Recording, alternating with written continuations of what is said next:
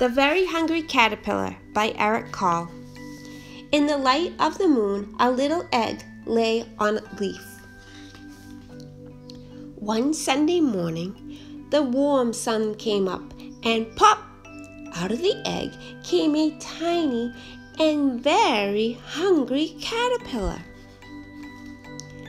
He started to look for some food. On Monday, he ate through one apple, but he was still hungry. On Tuesday, he ate through 2 pears, but he was still hungry. On Wednesday, he ate through 3 plums, but he was still hungry. On Thursday, he ate through 4 strawberries, but he was still hungry. On Friday, he ate through 5 oranges, but he was still hungry.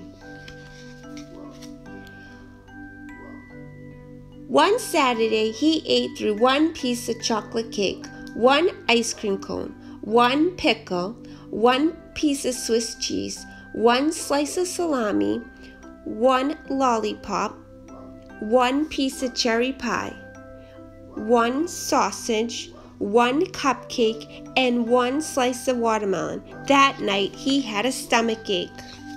The next day was Sunday again. The caterpillar ate through 1 nice green leaf, and after that, he felt much better. Now he wasn't hungry anymore, and he wasn't a little caterpillar anymore, but he was a big, fat caterpillar.